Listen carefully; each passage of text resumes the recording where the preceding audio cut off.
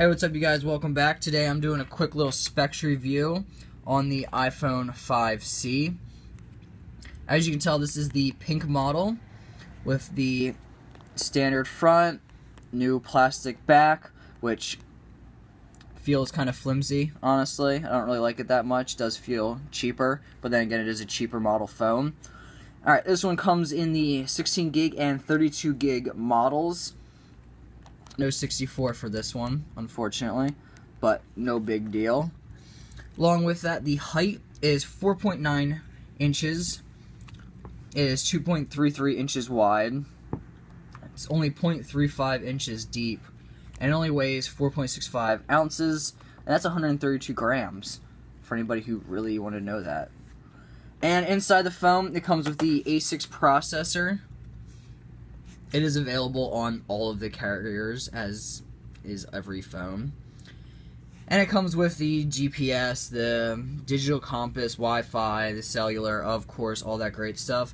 It's got the Retina display, which is pretty much mandatory for all Apple products. The screen is 4 inches diagonally. It's got the multi-touch.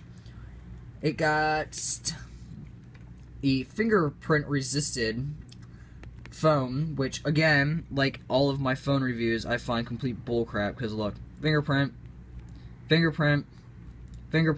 not fingerprint resistant. More fingerprint resistant on the back, even though it only says fingerprint resistant on the front. But whatever.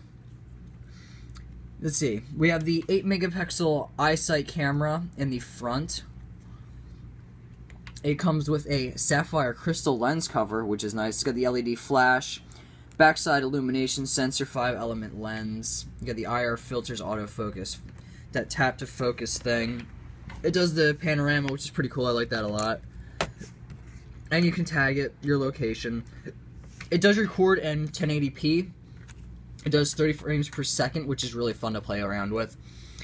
It's got the LED light again, as you know, the flashlight, which everybody loves. I think that's like probably like the coolest feature that they came out with, honestly. And as always, it has FaceTime. You can do a FaceTime on any of the devices. Audio, it plays pretty much every audio format. You can AirPlay if you have Apple TV, but does anyone really have an Apple TV? I think that's like their worst made product that they have out yet. But other than that, if you ever own an iPhone 5, it's the same exact product, but with a plastic back. So, great phone. For the money, though, you might as well just spend the extra $100 and go with the 5S for the extra little features it has and the processor. So, that's pretty much it. Make sure you subscribe, give me a thumbs up, and you guys have a good one. Thanks for watching.